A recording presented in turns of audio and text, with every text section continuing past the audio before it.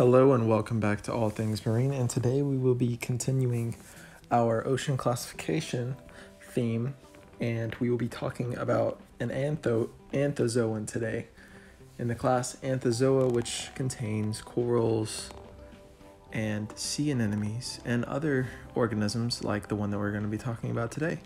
The one that we're going to be talking about today is the orange sea pin, also known as the Patellosarcus guernei. It is a colony of small organisms known as polyps, and that's what makes an anthozoan an anthozoan. They are made up of several organisms usually, and those organisms are each individually a polyp. Each polyp has a different duty than the other polyps. For example, with the orange sea pin, there are a kind of polyps on it called autozooids, feeding polyps that catch plankton and other food sources, although they also serve as a means of sexual reproduction or asexual reproduction. Siphonozoids are also present on this organism, and they allow the colony to inflate or deflate, which is actually an escape tactic that the sea pin uses to run away from predators such as the sea stars and nudibranchs, which are also sea slugs. They like to prey on these, and they like to, what the sea pin does is the sea pin inflate these siphonozoids, and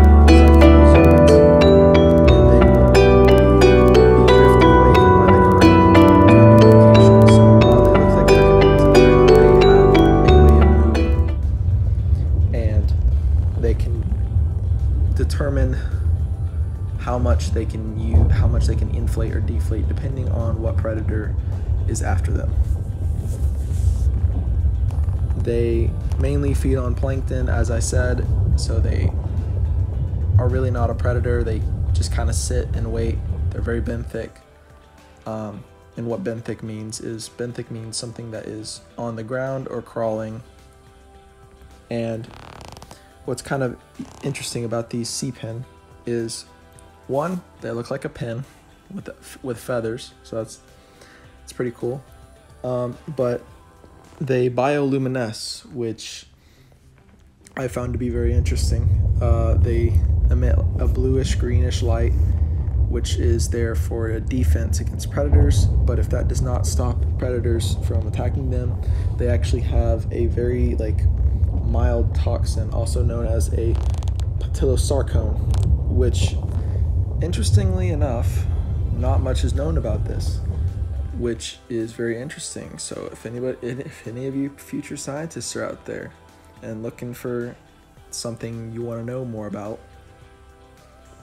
well, you could research the toxin of an orange sea pin.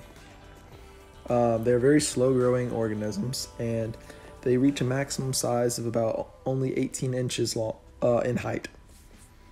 And they grow at only about 1 inch per year, which is really slow when you think about it. And they produce several eggs, therefore they're not at risk of going extinct.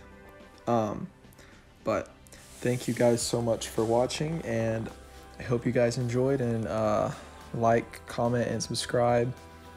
And the next video we are going to be talking about a cubozoan, also known as the sea wasp, or a kind of box jellyfish.